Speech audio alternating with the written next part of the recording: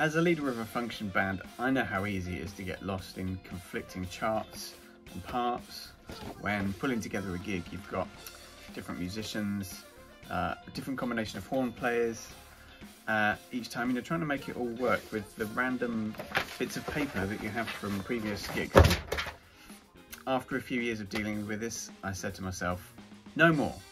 I want to create charts that work across the board with flexible horn sections and flexible structure to suit the needs of the gig. So that's what I did. And what's more, I'm making these available to you, because we all know that sometimes it's easier just to find the parts that someone else has made than to go back to the drawing board all over again. There's simply no need. I've built up a list of essential function band tunes and have made them available with a band leader lead sheet that shows structure, chord changes, and a guide of the horn parts. I've then also created horn parts for alto and tenor saxophones, trumpet and trombone, transposed as appropriate for each instrument. The beautiful thing is these parts match up every time between what the band leader expects and what the horns will play. The parts don't need you to have a 4-piece section. Usually just a sax and a trumpet or trombone will do.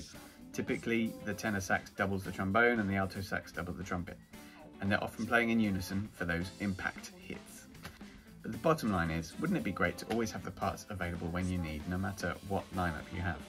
Head on over to bentriggmusic.com to check them out, and if there's a tune you can't find there that you need parts for, get in touch. I can usually do a pretty tight turnaround. I hope you have a great gig and enjoy these charts.